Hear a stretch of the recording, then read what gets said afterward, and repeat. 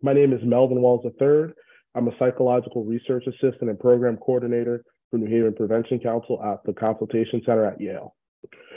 I am testifying today to ask for support on the proposed budget, which supports the Governor's Prevention Partnership through the Department of Mental Health and Addiction Services. As a program coordinator for New Haven Prevention Council and working in partnership with various other prevention organizations in Connecticut's prevention landscape, I can honestly say that there is a tremendous amount of excellent prevention work happening around the state. And in that same breath, there's still youth out there that need our work, and there are more youth that we are yet to touch. I'm advocating for the funding of alcohol and substance abuse prevention programs for youth in Connecticut. I am doing this for the same reason that I work with New Haven Prevention Council, to be the change I wish to see and to inspire others to do the same. One of our initiatives for New Haven Prevention Council is the One Step program, which currently resides in Wilbur Cross and calls Wilbur Cross home. In the One Step program is oriented around getting our youth involved, healthy, and connected, while reminding the youth that one step towards these goals every single day is excellent progress. Along with this, we do a great amount of substance use education, connecting youth to resources and help, and getting them involved in their community. Amidst a society and community that seems to be under attack by temptation and influence of substance use, in many cases, One Step and New Haven Prevention Council is the only roadblock provided to these youth.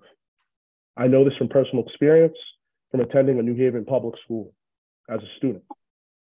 From my experience, while in school before New Haven Prevention Council, I witnessed violence no youth should see.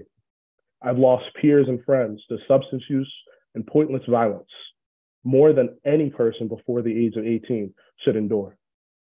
And because of this lived experience, I can't allow any youth to endure the same path. And prevention is the answer to how.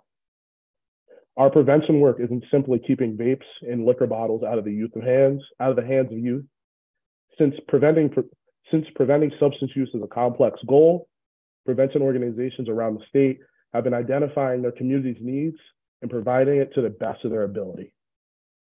We are fortunate to work with the Governor's Prevention Partnership to help amplify our message of prevention throughout the New Haven area.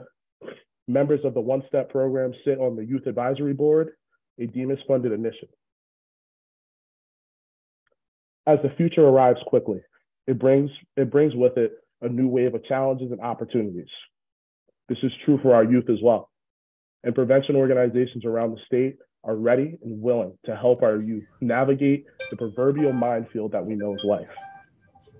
And for that to continue, we all need to take one step towards being what we need, being the change that we need, and being the change that we want to see in our community. Please summarize. Thank you. Thank you for your support regarding this issue, and I hope that your continued support of Governor's Prevention Partnership and New Haven Prevention Council help us connect with more youth.